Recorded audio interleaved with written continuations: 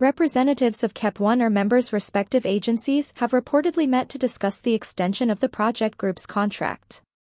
According to an exclusive media outlet report on September 22 KST, Kep1er Entertainment recently held a private meeting with representatives of the Kep1er members' respective agencies to discuss the possibility of the project group's contract extension.